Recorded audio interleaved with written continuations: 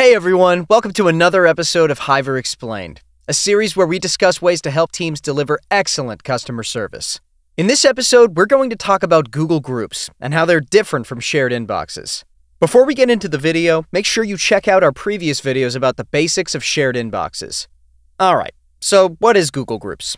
Well, Google Groups started off as a forum for people with common interests to connect. For instance, if you're a Star Wars fan, you can create a virtual club to meet with and share your theories with fellow Star Wars geeks. And because Google Groups made sharing information so easy, eventually companies started using it to help teams like customer support collaborate better.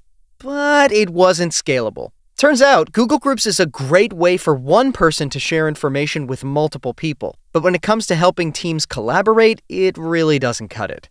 Enter shared inboxes. Now, shared inboxes differ from Google Groups in several ways, but their biggest advantage is that they help teams collaborate efficiently. Let us show you how. 1. Google Groups has a rather complex interface. Unlike most Google products, you and your team will have to spend hours getting used to it.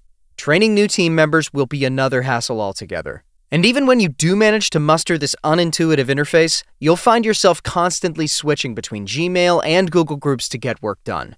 With shared inboxes like Hiver, there's hardly any learning curve since you'll be working right out of good old Gmail. Also, onboarding new teammates hardly takes more than a few minutes. 2. Google Groups isn't cut out for teamwork either, due to the clutter and confusion it creates. Your teams will have to rely on CCs and forwards to collaborate, and that leads to long email threads. Things are bound to get messier as your volume of emails grows. In a shared inbox, you won't have to deal with such messy email threads. Tools like Hiver let you have quick, contextual discussions with teammates by simply tagging them in a note next to an email thread, much like how you'd tag your friends on Instagram posts. Here's how the Notes feature in Hiver looks. 3. With Google Groups, there's no clarity about who's working on what. This means your team can end up duplicating effort and wasting a lot of time. Picture two of your team's best performers. We'll call them Leslie and Daryl. Now, imagine that one day they both see an email from a customer asking for a refund. Daryl replies to the customer's email saying that your company can't offer them a refund. 2 minutes later, he finds out that Leslie has replied to the same email agreeing to offer the customer a full refund.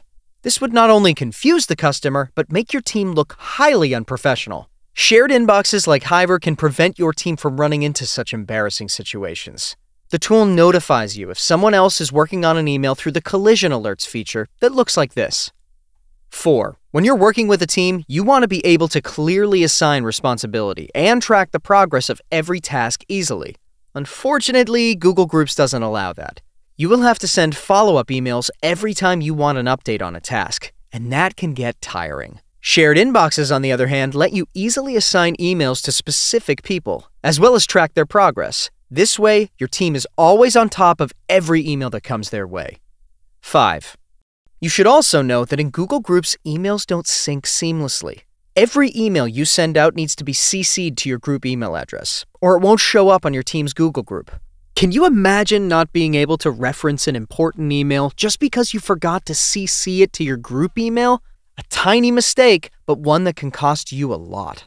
The good thing is that with shared inboxes, there's no such worry. All the emails you send or receive are automatically synced to your team's inbox and can be accessed by everyone on your team.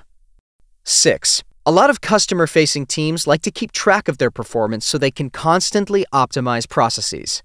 To do this effectively, they need data and analytics, which is something that Google Groups does not have.